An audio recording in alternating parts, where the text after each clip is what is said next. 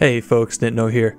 Today we're going to go over 10 tips to master food and water in DayZ. Don't wait for yellow. Eat and drink whenever you have food. There is no need to wait for your status to be in the yellow to eat or drink. When your character is in the yellow or red, you are more susceptible to illness and disease.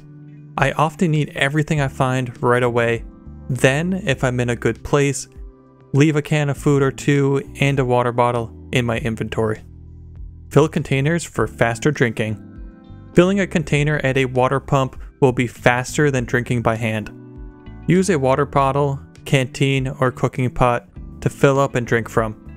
While you can also fill up a gas canister to drink from, it's a little bit of a hassle to travel with since it's so large, heavy, and takes up a lot of inventory space. Bake meat for the best nutrition. To get the most nutrition out of your meat and veggies, you should bake them over a fire. For easy access, you can even use a fireplace in a house. Make a fire and place the food on the rack. Watch the food and make sure it doesn't burn. Now you have yourself a tasty and nutritious meal. For some more game knowledge, in general, boiling is best for preserving hydration. Smoking is best for extending the duration before food will go rotten. And baking is the best for keeping your hunger levels up. The cooking pot is epic.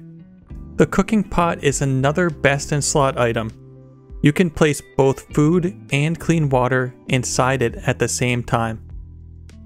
Drink from the pot when you need to hydrate and take food out when you need to eat. You can also, of course, use the pot to boil a whole bunch of food at the same time. Cooking stands for secluded cooking. This is a great craft to know and can be assembled with short sticks and long sticks, easily found in bushes. This is a great way to utilize a cooking pot by placing it over a fire by attaching it to a cooking stand.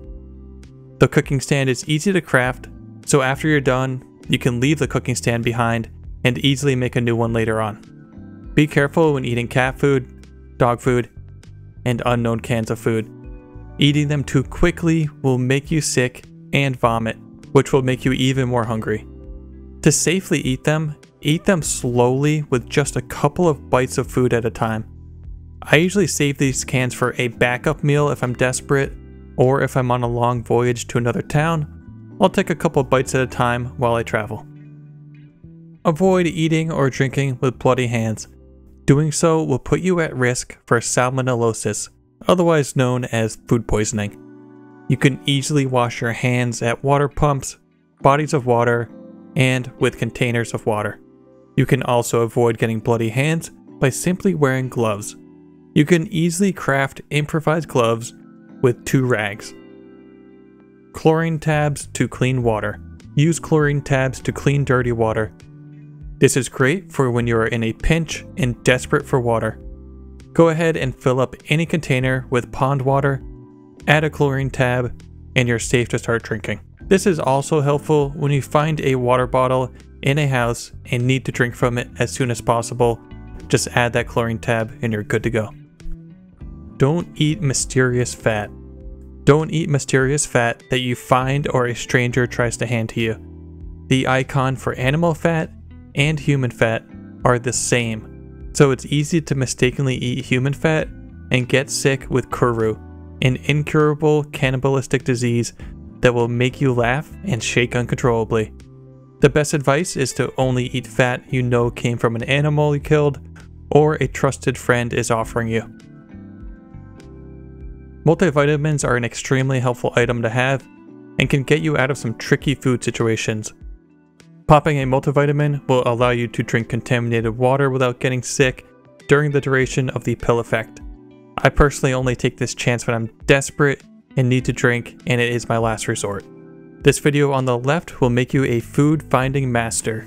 Subscribe to the channel and snipe the like button. Thank you and have an awesome day.